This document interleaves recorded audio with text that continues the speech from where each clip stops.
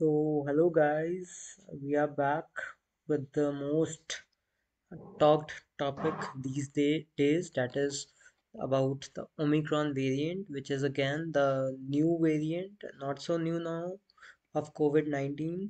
The basic motive of this session is basically to clear the doubts of the general public and also the medicos who are treating the COVID patients. And while making these slides, I learned a lot from it, so I hope it will even help you. I have also covered in the end, in a very brief, the newer antivirals and the monoclonal antibody which have come into picture. Not so positive role, but yes, they are being studied, they are being talked about, so we all shall know about it. So yes, so COVID-19, its variant came into picture, that is Omicron variants. So WHO has its name, that is B.1.1.529, and they named it as Omicron. Okay, so yes, yeah. So that is about the Omicron variant. Okay, so the first we'll see that when the first case was detected, when it was reported. Okay, so the first case of Omicron variant was first reported to WHO from South Africa on 24 November 2021. Preliminary evidence suggests an increased risk of reinfection. Several labs have indicated that for one widely used PCR test, one of the three target gene is not detected. That is the S gene. Is I have covered it later also, but S gene is not detected. So mostly in the cases, it has been seen that there is a S gene dropout. So the gold standard for this is to go for genomic sequencing. Now see how does the timeline went. It was first reported from the South Africa in November 24, 2021, and the first confirmed case came from the US on December 1, 2021. Okay, so on November 26th, they designated as a variant of concern by WHO. Okay, so it was named as a variant of concern VOC. Okay, now, why it is significant? Most of the news channels, we are seeing that it is a mild variant. So, for whom it is mild and for whom it is severe? If it is mild, why government is so much worried about it, and why doctors are so much worried about it? See, if you do not have any significant comorbidity, if you do not have obesity, if you have a very good healthy lifestyle, you are using all the COVID related precautions, it's mild for you. But it might happen that you become the carrier and you are spreading the disease to the person who is above 60 years of age, who has comorbidities, who is diabetic, who has the risk of chronic kidney disease. Even in my last lecture, I discussed in a very brief that the relation of COVID with AKI and diabetes. So for them, it is very serious. So in every home, there are elderly, there are a mother and father, whom we need to protect. There are children, there are people who are on a immunocompromised medication, there are people who are on a transplant. So these people, for them, it is a very serious issue. It can take their life. So we have to wear masks to protect them rather than from protecting us, because youngsters, they have a good immunity, they will heal, but the precautions are again very important. Okay, so it has been demonstrated to be associated with one or more of the following changes. So what was the difference from the Delta variant or that all? There's an increased transmissibility. We have all seen that the cases are rising at a very high rate. There's increase in violence or change in clinical disease presentation. Okay, and yes, there is seen that there's a decrease in effectiveness in public also. You go to the market, they are not wearing masks. You go anywhere, people are like it is a mild variant because they are being taught that, but they are not taught in the right direction, that they have to use the precautions always. Can the currently used diagnostic methods detect Omicron? The answer again, the S gene dropout wala. So we'll see. So what happens is S gene is not seen. So that becomes a problem. So genome sequencing is a good tool. Even the rapid antigen test shows that you are positive. Okay. So these are some few questions which are being asked. Can the currently used diagnostic method detect Omicron? So you know that your RT-PCR, it detects S gene, E gene, and the nucleocapsid gene. Okay, but in Omicron, the S gene is heavily mutated. Some of the primers may lead to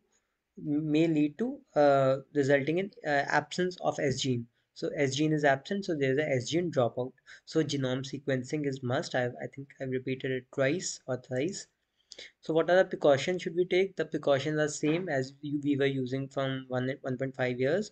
Mask yourself properly, take both doses of vaccine if not yet taken, maintain social distancing, maintain good ventilation to maximum possible extent, and do not panic. Will the existing vaccine work against Omicron? So it has been seen that there is no evidence to suggest that existing vaccine do not work on Omicron. Some of the mutations has reported that there is a decreased efficacy of vaccine. So now from 10th of Jan, there has been launched the booster dose for the healthcare workers and for the people who are above 60 years of age. So yes, that will protect, but yes, there is decrease in efficacy of the vaccine because it's a new variant. However, vaccine protection is also by antibodies as well as by cellular immunity, which is expected to be relatively better preserved, right? So what are the treatments and the agents we are using? So first of all, we should know that the treatment has been the same. If you are getting fever, you have to take an antipyretic. If you are getting cough, if it is productive, you have to take tussives. If it is non-productive, you have to take antitussives. You have to take some, anti-allergics with it. Steam inhalation remains the most important part. And yes, until or unless it is an upper respiratory tract infection, you should not take any kind of steroids, any type of antivirals, because your body is fighting with it naturally. So you also need to be natural with your body. But yes, you have to monitor yourself, you have to monitor your SpO2, that should remain above 94%. You have to see your pulse rate, you have to see that you are not getting breathless. Even if you are getting any of the symptoms or your fever is not relieving for 10-14 days, yes, you should go to your local doctor, consult a doctor, go to some government hospital. You'd be treated free of cost. So yes, these are some newer things which are being talked about these days.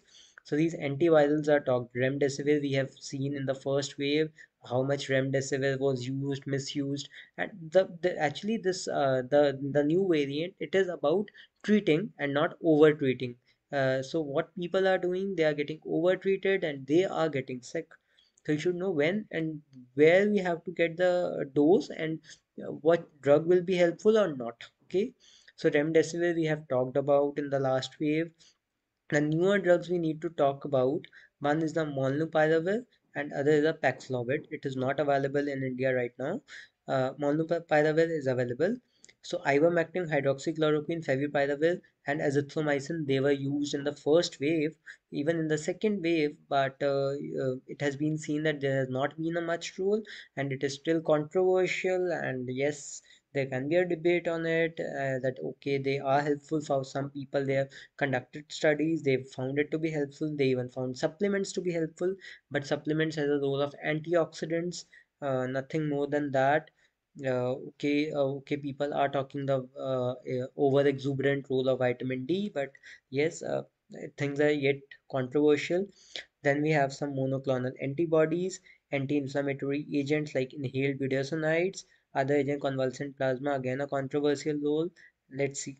Okay. So antivirals you have anti-inflammatory, anticoagulants, monoclonal antibodies, and supplements.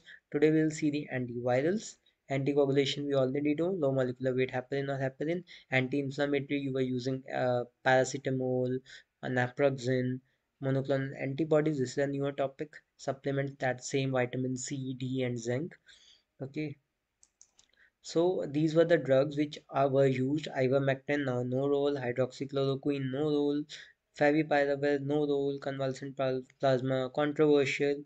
These are lopinavir, ritonavir, remdesivir, molnupiravir, Paxlovid. So these are the drugs that have come into picture, that are more talked about these days.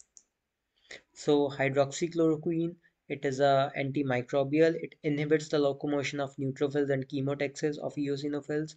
What dose was used? 400 mg BD for the day 1 and 400 mg OD for the next 4 days. Ivermectin semi-synthetic antihelminthic agent, dose 500 microgram per kg once daily for 3 days. Favipiravir antiviral medication used to treat influenza in Japan. It is a pyrazine carboxamide derivative. It causes selective inhibition of viral RNA dependent RNA polymerase. These are not used now. Then you have Molnupiravir, much talked about these days, and I have hundred of questions on it, that should we use, should we not use, and when to use, when not to use. So, what is the mechanism of action? It forms NHCTP, which is incorporated into SARS-CoV-2 RNA by viral RNA polymerase, resulting in errors in viral genome and viral replication. Basically, it also inhibits a viral replication.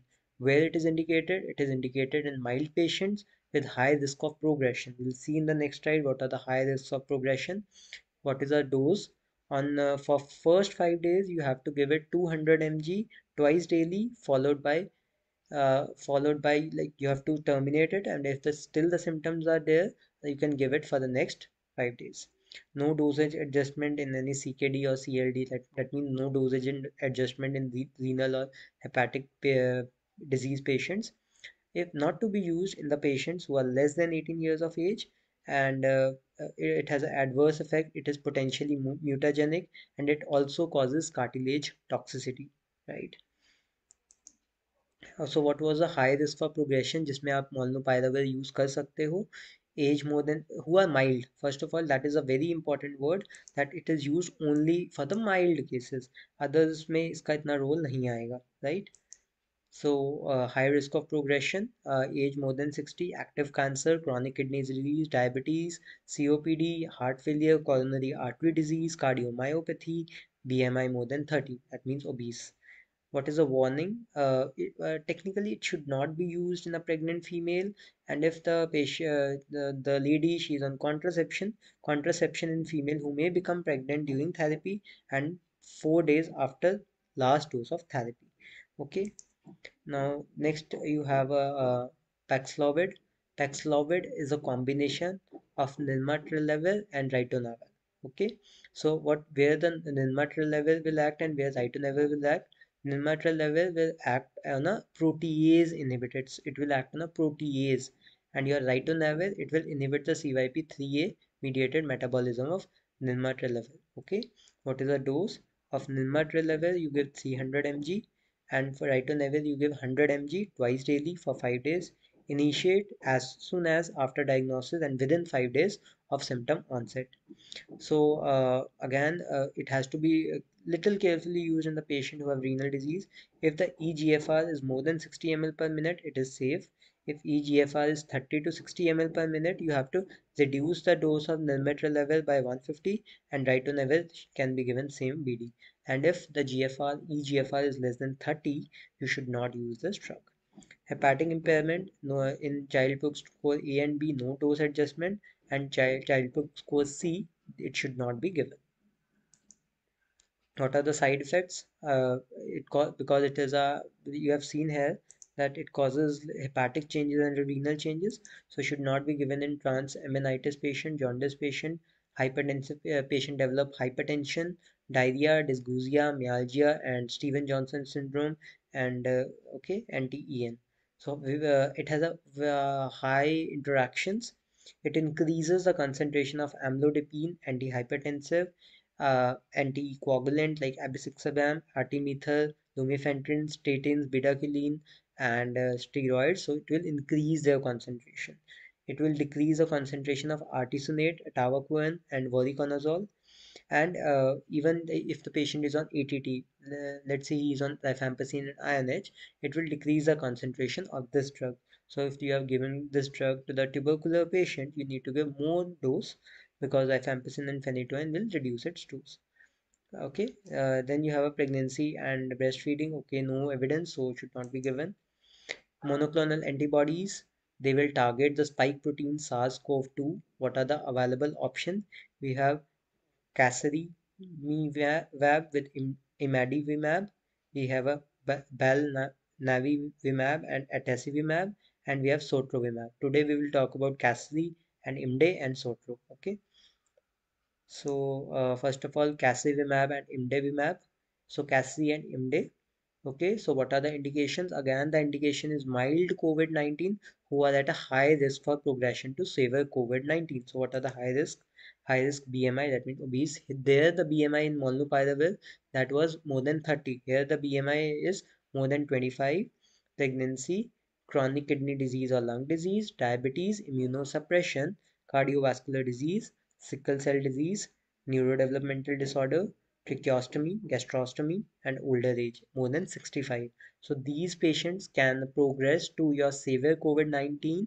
So in these, you can give a try of Cassi and Imde. What is the dose? It is best given IV.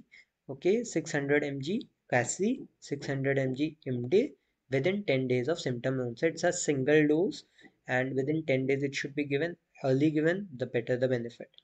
The best part is it can be given to the patients of CLD, CKD because it does not cause any hepatic or renal impairment. Administration is infusion. Adverse effect again the same, the nausea, vomiting, and the local reactions.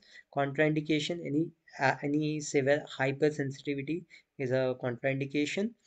Okay, so we have next we have Sotrovimab. Sotrovimab again for the mild COVID-19 who are at a higher risk for progression to severe COVID. Again, the high risk for progression will remain the same. Again, the dosing is again IV the better. 500 mg once a single dose is the best. There is no dose modification needed in hepatic and renal impairment. Administration is infusion, and again it will cause local reaction, diarrhea, pruritus, and skin rash. Right? There's a much hype drug talked about these days, fluvoxamine. This is a SSRI and it is also said to be anti-inflammatory and antiviral. Still, the trials are going on. Its dose is 100 mg BD for 10 days. Again, as early given, better. So there has been trials of Brazilian multicenter trial in adults with high risk for progression. Primary outcome of hospitalization or observation in emergency for more than 6 hours. So what was the primary outcome? That there has been a dicey benefit, not a very good benefit. Yeah. Now, what are the role of supplements? Vitamin C, vitamin D, zinc. Vitamin C, there are insufficient data for the COVID-19 treatment guideline panel to recommend either for or against the use of vitamin C for the treatment of COVID-19. So we do give okay that because there's no if there's no side effect, let it be okay. There's no benefit, no problem. At least it's not causing any side effect. Vitamin D, there are insufficient data for the panel to recommend either for or against the use of vitamin D. Zinc, there are insufficient data for the panel to recommend either for or against the use of zinc. The panel recommends against using zinc supplementation above the recommended dietary allowance, so you don't have to consume your dolo and your zinc and any supplement like gems because it is a medication and you should remember it is a medication. Even if you are taking a simple paracetamol, consult a doctor. If it says take this dose, take it because every drug has some or another side effect, so it should be very carefully given. So this is about it. Thank I hope this lecture will help you a bit because it has helped me. I have learned about new drugs while making this lecture, and I hope we can guide more people. And if anyone have any doubt, they can write it down. And if you like this, whatever the discussion we have done, you can like the page, you can subscribe it. Thank you.